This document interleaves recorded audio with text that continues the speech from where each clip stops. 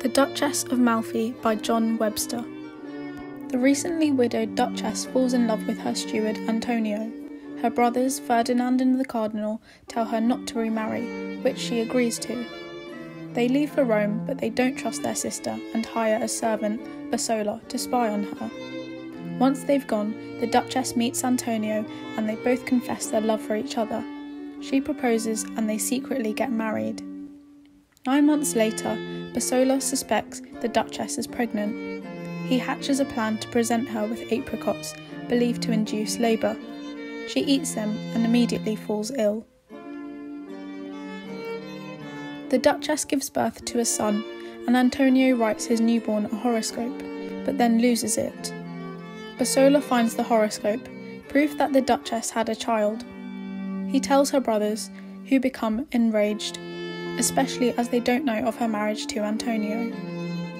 2 years later, the Duchess and Antonio have 2 more children. Ferdinand returns from Rome and hides in his sister's bedroom.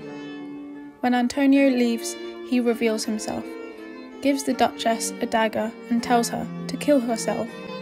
She tells him she's married, making him even more angry. He leaves, saying he will never see her again. The Duchess persuades Antonio to flee to Ancona.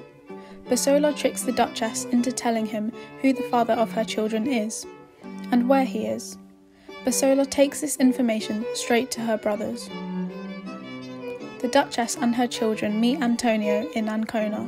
The Cardinal finds them, takes their wedding rings and banishes them. The Duchess forces Antonio to flee to Milan with their eldest son. Basola imprisons the Duchess and her 2 younger children. In prison, Ferdinand tricks the Duchess into believing that Antonio and her eldest son are both dead. Basola pleads for her life, but the Duchess and her 2 children are strangled. Ferdinand is overwhelmed with remorse and blames Basola for the murders. Ferdinand joins the Cardinal in his palace in Milan, but has now lost his mind and believes he is a wolf. The Cardinal offers Basola a reward for murdering Antonio. Basola accepts, but plots to kill the 2 brothers instead. He conceals himself in the Cardinal's room, but accidentally attacks and kills Antonio instead. Basola confronts the Cardinal, and in the ensuing fight, Ferdinand is woken from his madness and joins in. Basola stabs the Cardinal, while Ferdinand and Basola strike each other. All 3 die. Antonio's friend, Delio, arrives too late to save anyone, but promises to raise Antonio's eldest son in the image of his parents.